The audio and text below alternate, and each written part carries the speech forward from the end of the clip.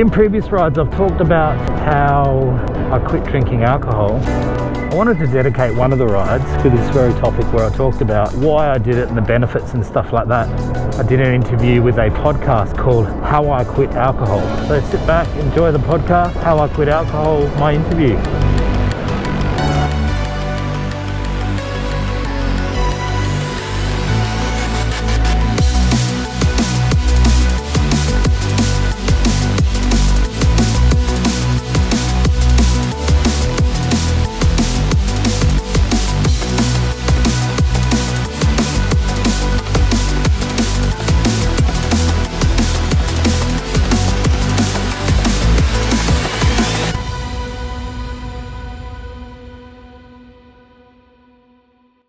Welcome to another episode of Super Sav 73. Cool. It's a bit chilly. I might put my gloves on.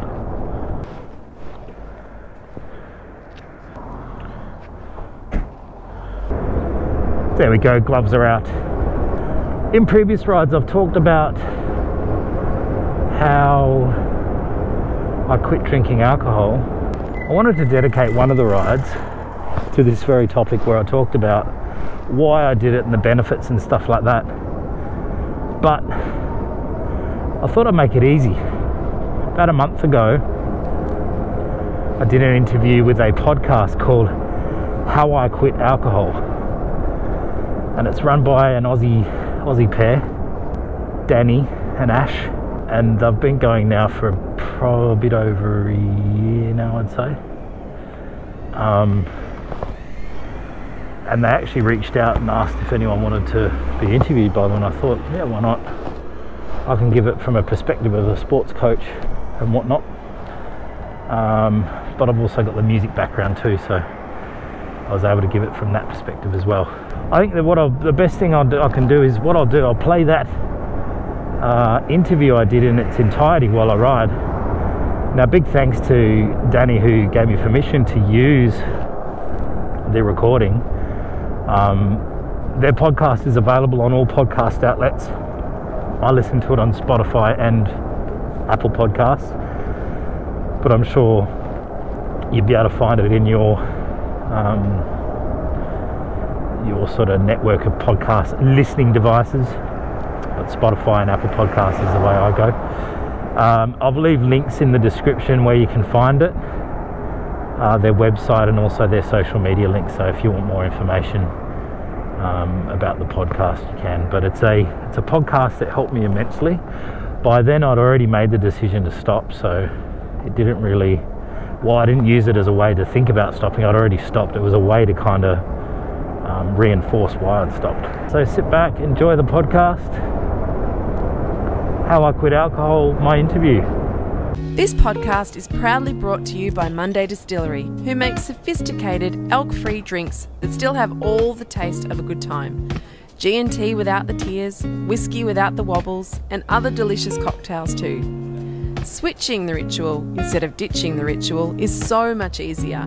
Stay in high spirits, keep a clear mind, head to mondaydistillery.com for more. Are you sick of feeling controlled by alcohol? Do you want to drink less? Do you wake up on a Sunday morning feeling really anxious and full of regret? I'm Danny Carr, and welcome to my podcast, How I Quit Alcohol. Hi, and welcome back to How I Quit Alcohol. Today in the Zoom room, I'm joined by Carl Savamaki, rugby coach and ex-trash bag. How are you, Carl? Oh, good, thanks, Danny. Thanks for having me on. Thanks so much for reaching out and asking to be on the podcast. I'm stoked. Yeah, so we haven't met. We're just sort of familiarising ourselves with each other before I press record. Yeah, I would love to hear your story. Yeah, you're in Sweden? Yep, I'm in Sweden. I was previously based full-time in Germany. In between Germany and Sweden, I was going between Chicago and Frankfurt over a 2-year period before I got my coaching role here in Sweden. So I left Australia in 2012, just after I got married. I've been married and divorced twice. So awesome. First wife, if I refer to my wives, I'll refer to Aussie wife and German wife, or ex, if you will. So Just shortly after my first marriage to the Aussie wife, moved to the US. Was there for 2 years, then Germany for 5 years, Chicago, Gee, now Sweden. You're very continental. Yeah. Tell me about your journey though with alcohol. Where did that start? Okay. I was a relatively late bloomer when it comes to alcohol.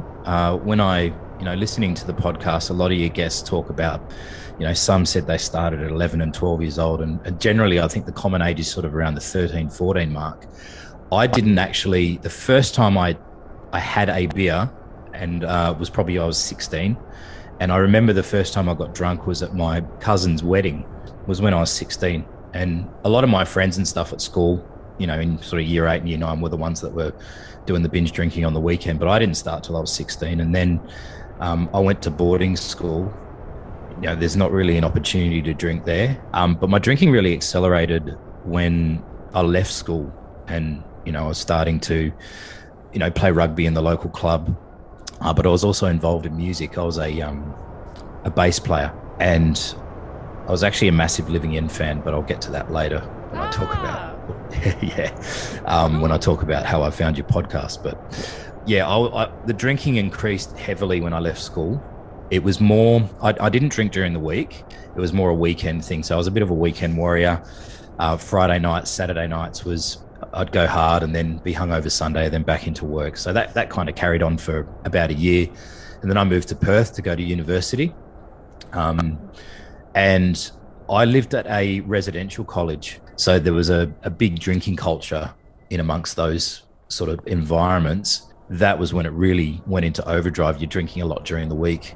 You'd have your Wednesday sessions and then your Thursday sessions, and then you'd be at it again on the weekend. So you're very high functioning when at university. That's, if you're at that time, you don't know what a high functioning alcoholic is. You just you're young, you can handle it. And the older you get, you can't handle it. Yeah. I was elected the student club president, and it was actually that time, New Year's Day, I woke up with my heart pounding. Had a big night the night before, my heart pounding, and I made that decision then to stop drinking for 6 months. It wasn't I didn't say to myself, I'm going to stop forever. It was just 6 months, and I got through my first year as, my last year in uni as a student club president. I got through O Week, not drinking. I was able to, in that time, I was able to lose a lot of weight. So I think I lost about 20 kilos just from not drinking in that 6 months. I was still playing rugby at the time as well, but I was also getting heavily into my guitar playing, because I played guitar as well. And I would practice 4 to 8 hours a day. So I was doing a lot of sober gigs out, playing at cafes, restaurants, and I put that down to stopping drinking for 6 months. I felt amazing. And then what did I do on my birthday? I got drunk to celebrate being sober for 6 months. Back on it again. Then fast forward throughout the years, I stopped playing guitar and I got into DJing and producing dance music. I was releasing music internationally. I was playing internationally. I did a few gigs in Europe. And, with that comes with the territory of drinking a lot, and this is, listening to Scotty Owen's episode. I actually re-listened to it again this morning just so I could get a refresher, and it really resonated with me. He's talking about, waiting around. There's a lot of waiting, drinking before the show. And when you're waiting, you end up drinking a lot. So I'd often arrive at venues 2-3 hours before the gig actually started, and you'd be hammered by the time you get on. And then, of course, 6 a.m. comes, the club closes, and you're on it again. So this went on for years, and my weight was ballooning. Mentally, I wasn't healthy. And then I made the decision. So 2011 rolls around, and that's when I was getting married to my Aussie wife. I made the decision then to stop before the wedding, and I got, I was pushing sort of 130 kilos at that point, and I thought, right, I want to be fit for the wedding. I did CrossFit for like 6 months before the wedding. Wasn't drinking. Probably about a week before the wedding, she'd actually gone to the venue a week before, so I was at home, just tying up loose ends there before I'd join her for the wedding.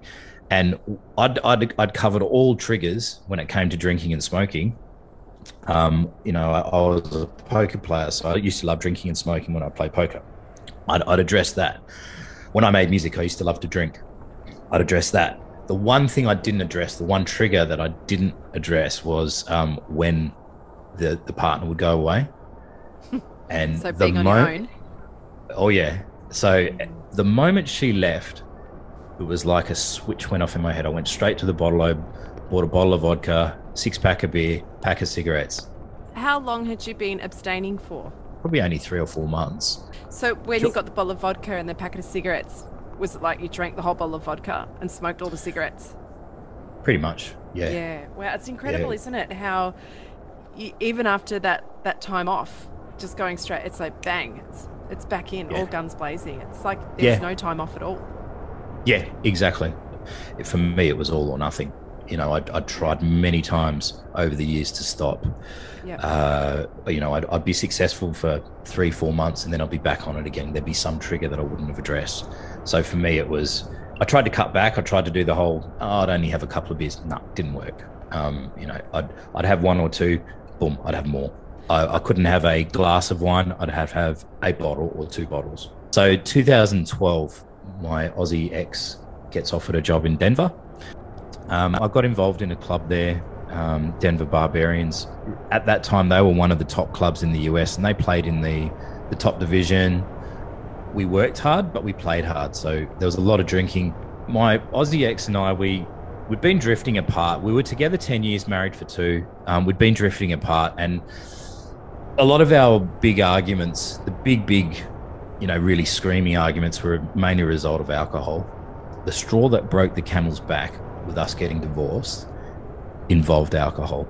She went away for work for a week or 2 or something, so I was at home alone. I was drinking my beers, and I ran out, and she had bought 2 bottles of wine, and her brother had bought a bottle of wine from Napa Valley. These are like $300 to $500 bottles of wine. Now, she said to me, she showed me these bottles when she got back, you know, weeks before. Do not drink these bottles of wine or I'll kill you. And she hid them, but I knew where she put them. So we're pushing like 11:45 at night. Now, in the US, as you know, you can buy alcohol at gas stations, you can buy it at supermarkets, unlike Australia. So I'm racing to the local 7-Eleven, which is only about 500 meters away.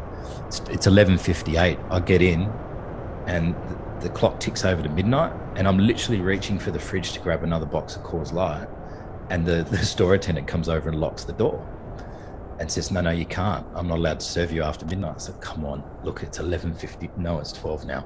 So she couldn't serve it. She couldn't sell me this box of beer. So I went home. What do you think I did?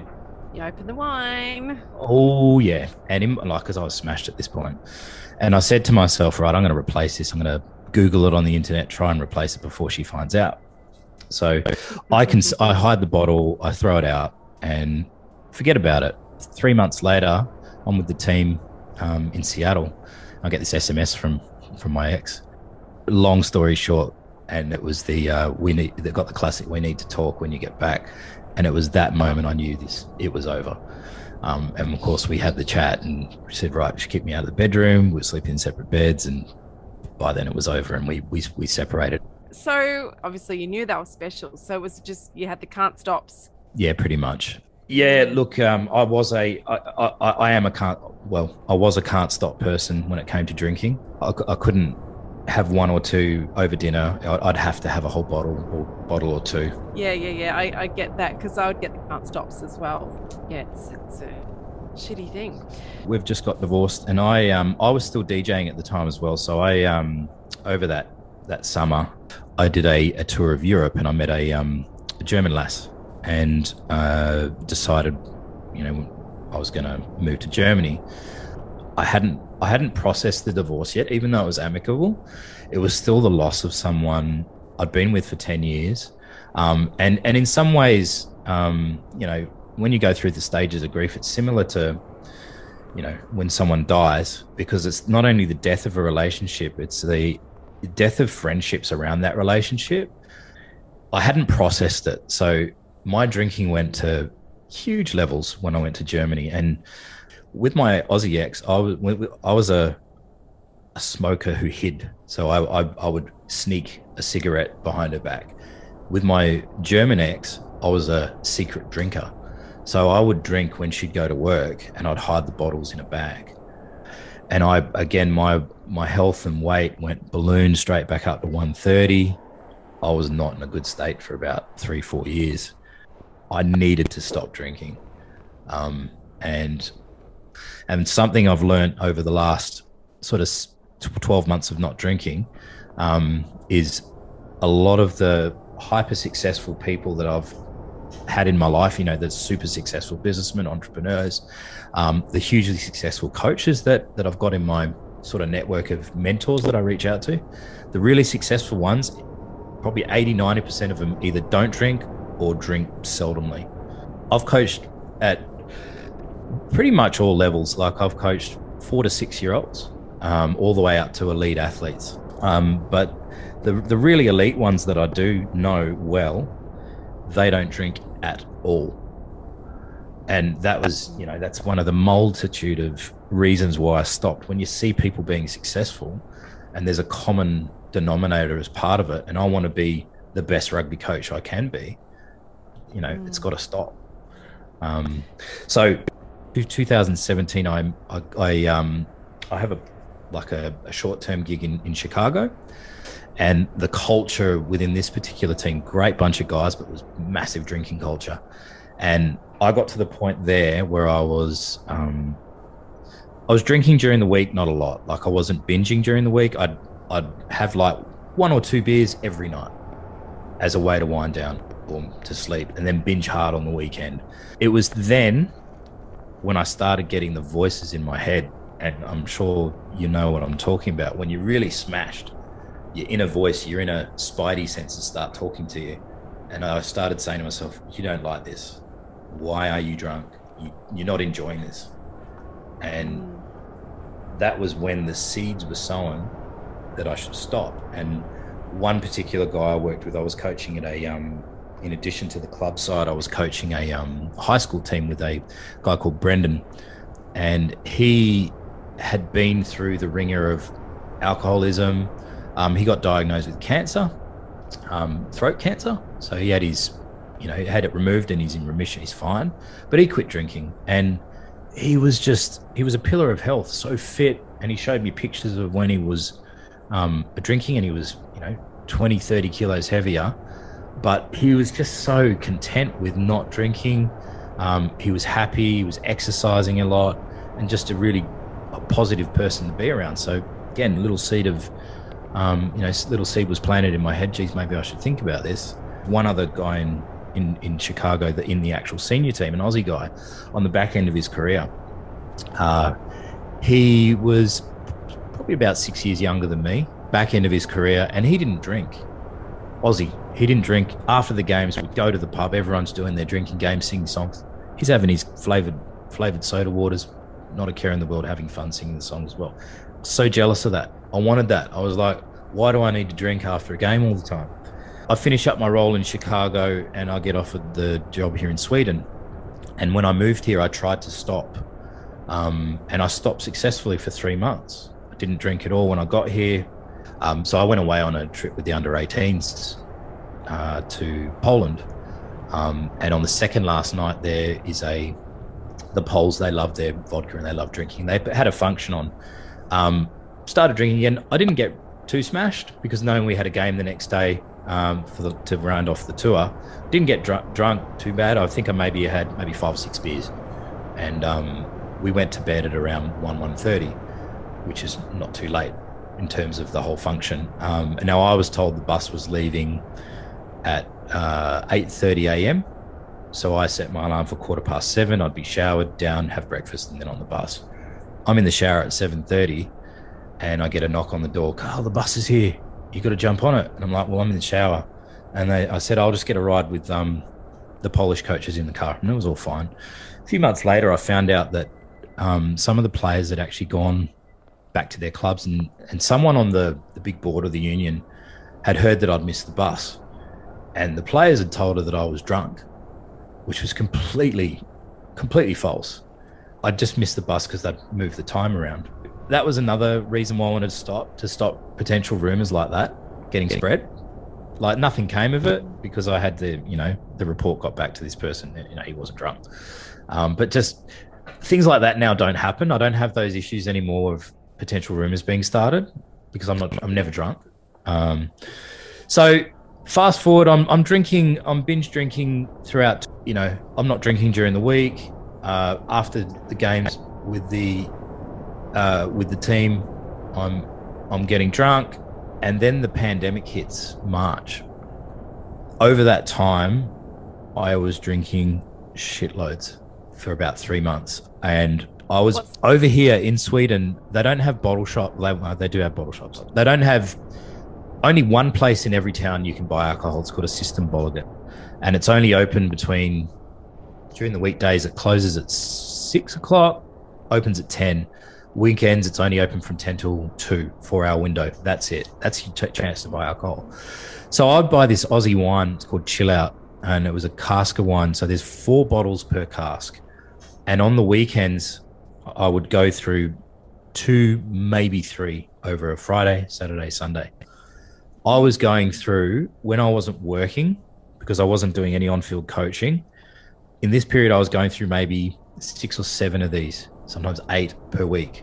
8 times 4 is 32 bottles of wine. Nuts. Wow, that's some commitment there.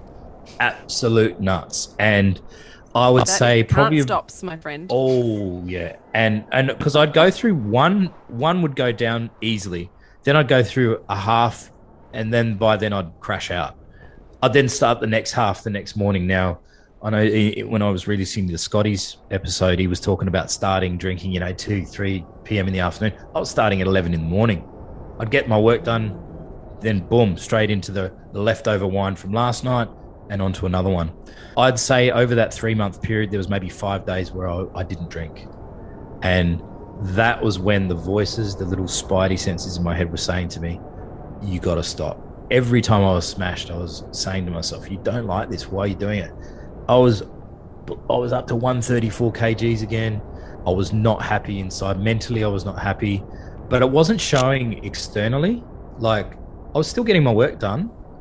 My girlfriend did not once say to me, I think you're drinking too much. No one said to me, not one person said to me, you should stop. It all came from within. And it was around midway through June, I listened to Alan Carr's How to Quit Drinking, because I'd been successful with the smoking book 10 years prior.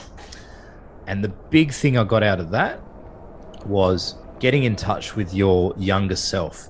Because when you're a kid and when you're a teenager, remember I said at the start, I didn't start drinking properly till I was 16 to 18. You can have fun without drinking. You go to a party, you don't need alcohol to drink, to have fun. So a big part of that book was getting in touch with your younger self and deprogramming the brain of every reason you need to drink. So 6 months go by, and all I did was just stop drinking. I was still eating pretty shit. I was eating a lot of hamburgers and stuff, but I still lost like 10, 12 kilos just from stopping drinking. I'm saving 300 euros a month. I started walking. I mean, I was already walking to work. It's about a 1.7K walk to work. And then during training, I'd walk maybe another 3 to 4K. So I was walking on average 6 to 9 kilometers on a work evening. But I increased that. I would get up in the morning and walk. So I was walking between 17 and 20 kilometers a day. And I did this for about 4 months. And come June, I dropped another, I think it was 12 kilograms. And I hadn't really cleaned up my diet. I'd just been walking. So then I decided to clean up my diet. Next, coming up to my 1-year anniversary, I dropped another 5 kgs, total 28 kilograms over 1 year. And I look at the day one photo and I look at the 1 year photo and I'm like, wow. And I'm not a big social media person. I'm pretty reclusive when it comes to social media, but I had to share this because I had a lot of people on my Facebook that had stopped drinking, and I wanted them to see how I'd gone. And just the response from that, I asked people, look, if you need some tips on how to stop, if you're struggling, reach out to me. I'm not trying to shill for money here. I can give you some free resources. I gave them your podcast. I spoke about the book as well. And I had probably had about 15 people reach out to me. And these are people some of them said they read my post and they were in tears because they felt exactly the same way. They just couldn't express it. And it tells me that there's a lot of people out there that have similar experiences. Like, you know, one of the things that Alan Carr addresses is, what is an alcoholic? You know, the classic alcoholic that people think is someone who gets drunk every night, has, you know, constantly fights, you know, domestic violence, something like that. That might be an alcoholic. But an alcoholic might be someone who has 2 beers a day and can't function because of it. You know, there's and somewhere in between. And I was somewhere in between. You know, I'll be clear. I'm not one of these drinkers that consider. I didn't hit rock bottom.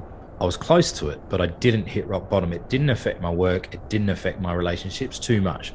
Over the years, yeah, okay, I had fights with my exes, and you know, you see the odd punch up in, you know, in rugby bars after games and shit like that, which is par for the course.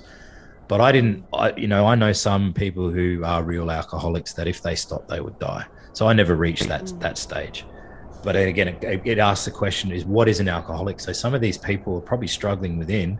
And when they reached out to me, they, you know, it was like, thank you so much. You know, I had all walks of life reach out to me. Some people who I only knew through the music industry that I'd never met, but they saw the progress. And, you know, I think you saw the picture as well on my Instagram. I looked probably about 50 years old in the first two.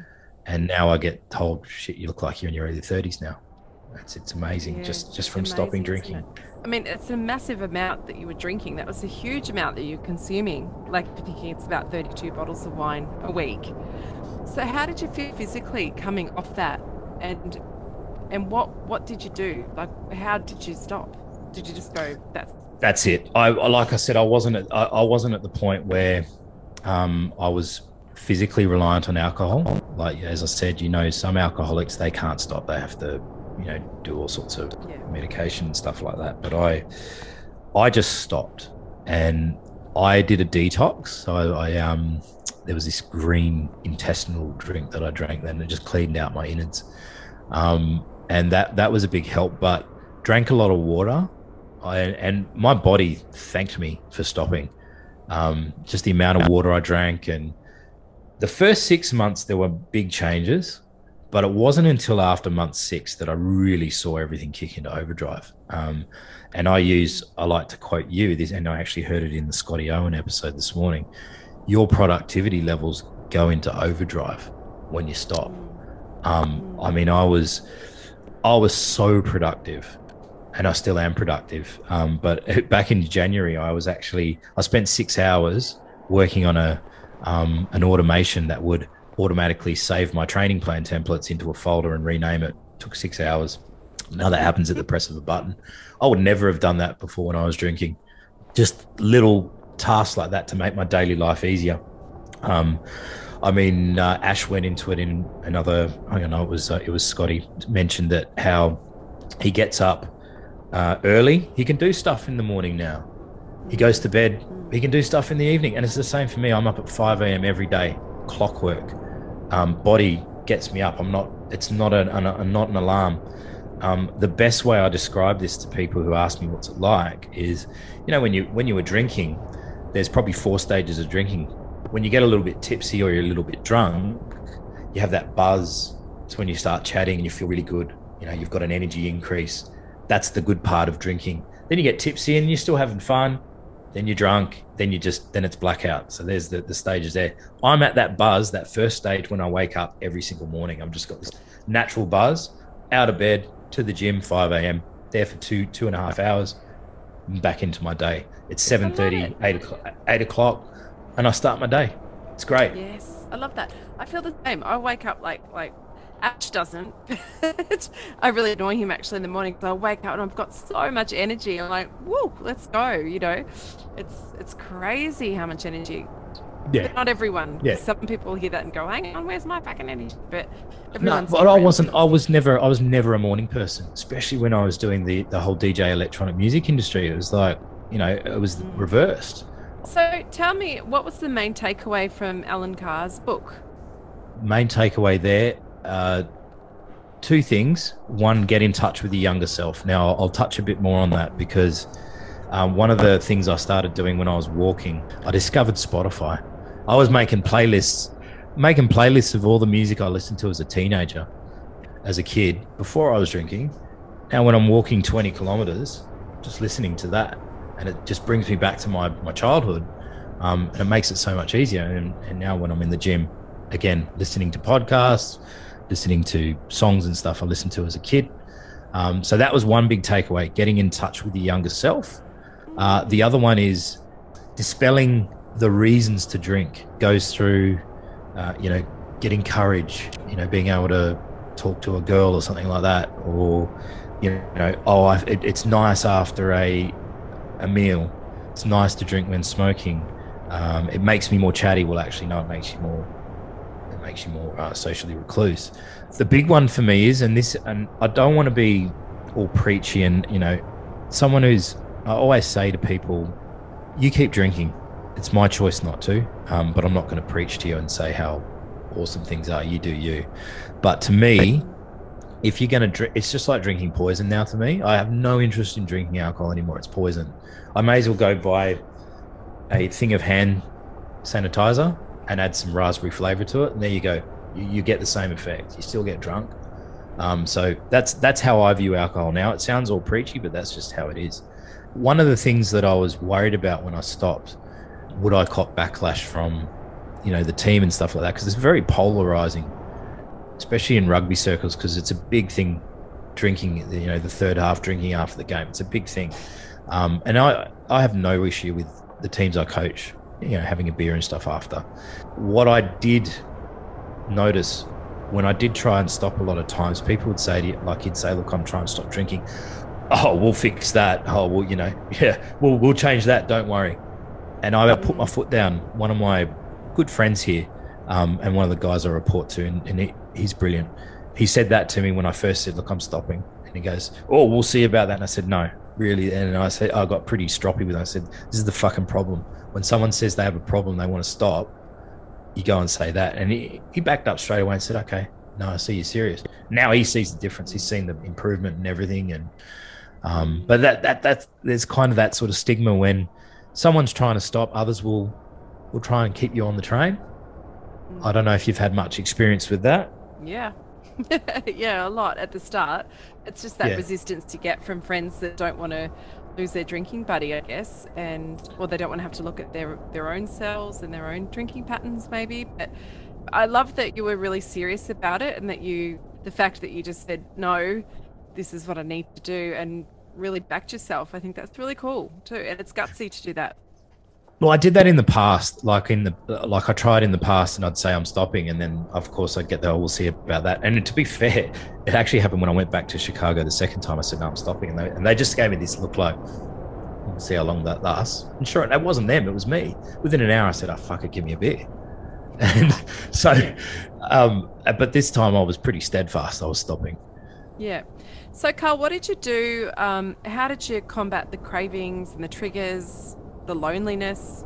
What did you do when you were triggered? Okay, so this time when I stopped, I didn't have any triggers at all, not with the alcohol, because this decision had been happening over the 2 or 3 years prior. Now with the loneliness, I'm a pretty introverted person. I mean, as a rugby coach, and this is something Scotty touched on as well in his interview. It's he said it's very lonely being a muso. And, you're waiting around for sound checks, you're waiting around for things to start, so you naturally drink. I went from a profession where I was making music, I was doing gigs, and I was the center of attention. I was Carl making the music. Oh, you make wicked tunes. I was loved. Then when you turn to a rugby coach, it's your job to make people do things they don't want to do. So all of a sudden, I'm bad. I'm the bad person. I'm Carl the asshole, and that took me a long time to sort of overcome.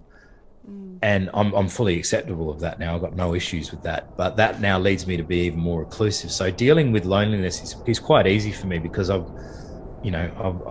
talk to my sister a lot. I listen to a lot of audiobooks and podcasts, and I'm also into video editing, so I take a lot of videos and stuff like that. So I'm okay by myself. I'm not really I had maybe 3 or 4 times over the first 2 months for honestly about 10 seconds. I'd buy a bottle of wine now. Fuck it, I don't want to do that. So in all honesty, the triggers all came in the 2-3 years prior when I was in Chicago. When I had my little inner Spidey voice talking to me, they all came then. When I'd made the decision to stop, that was it. I'd stopped. The cravings, I say with air quotes, would last about 10 seconds and then it'd go away. The mere fact that you wake up without a hangover and not feeling like a bag of dicks was enough for me to not drink. And just the fact that I get that energy buzz in the morning now is even more reason. And the results I've seen just from within, spiritually, physically, mentally, from January to now, has just made things awesome.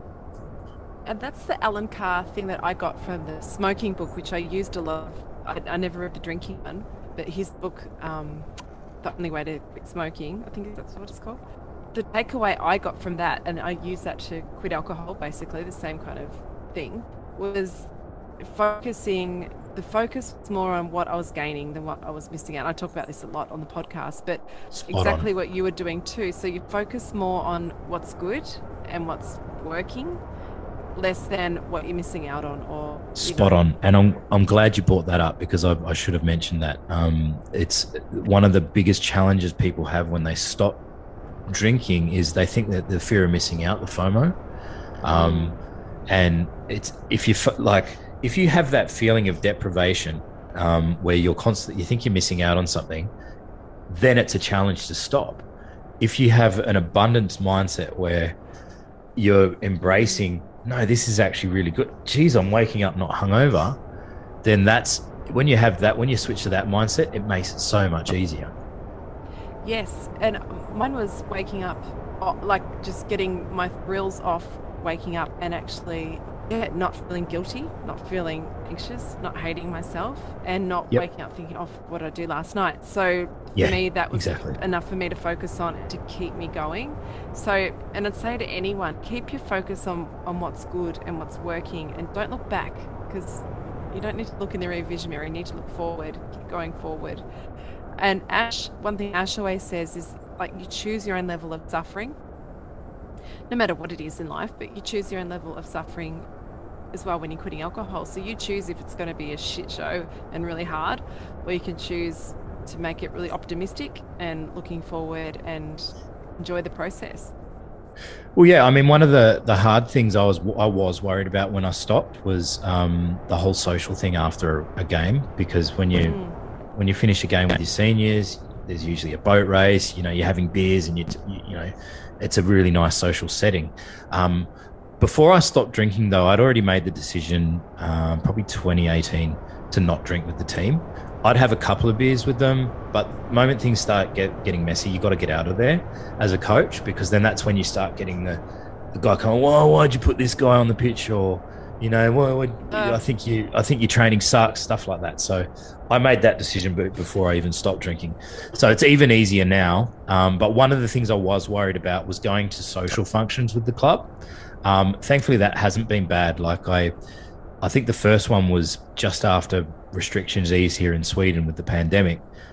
We had a function at the local sports bar here, and I just went there and I was drinking Red Bulls, and everyone was fine with it. And then we had another function.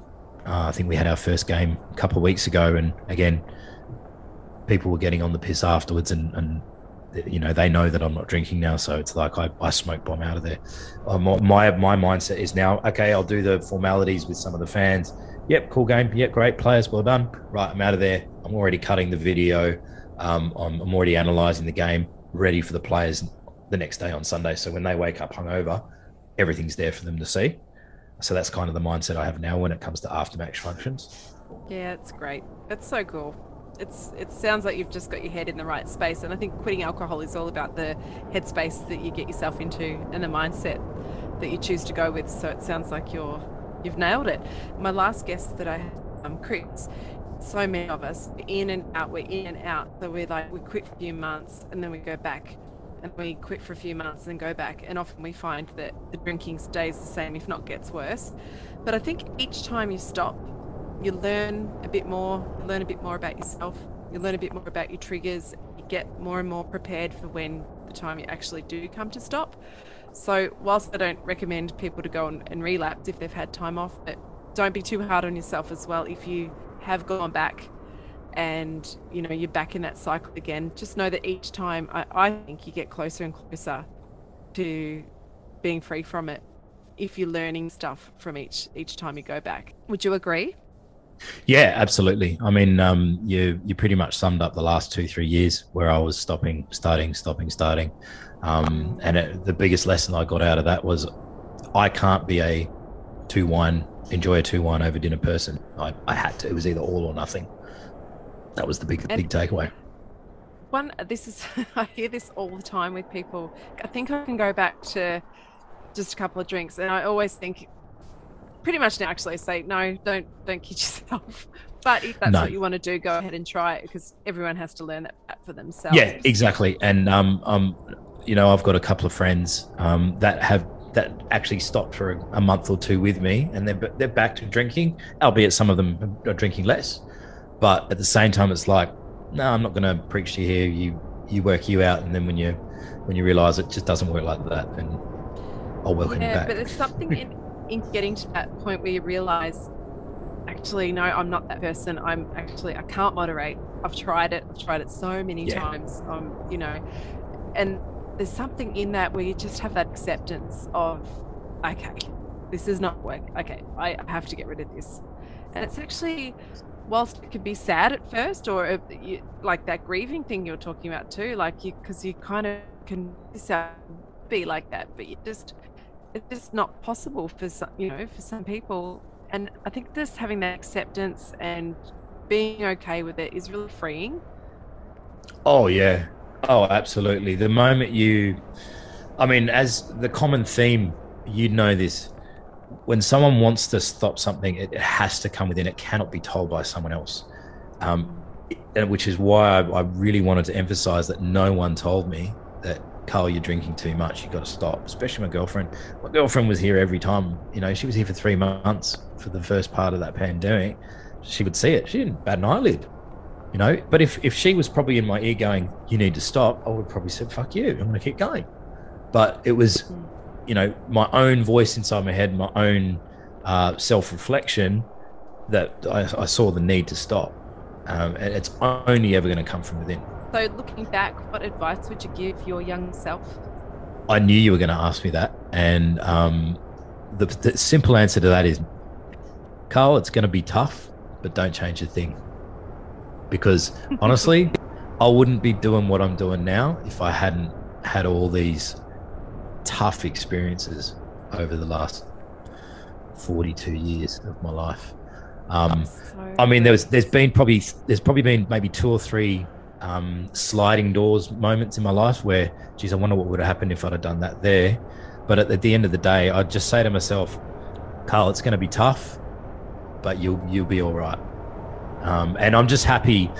I mean, I mentioned to you off before we started that my mum died 3 weeks ago, 7th of August. And I'm just happy she saw me healthy. She at least had peace in that, knowing that I'll be all right.